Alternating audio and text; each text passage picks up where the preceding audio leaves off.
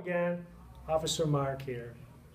Now this week, we are here to tell you that the Public Safety Department has partnered up with the U.S. Marine Corps Reserve Unit in helping with the program called Toys for Tots. Our goal is to have people donate new and unwrapped toys into our toy collection box located throughout the school. This program will start November 24th until December 10th. We're asking if you could donate something for the less fortunate families for the holidays.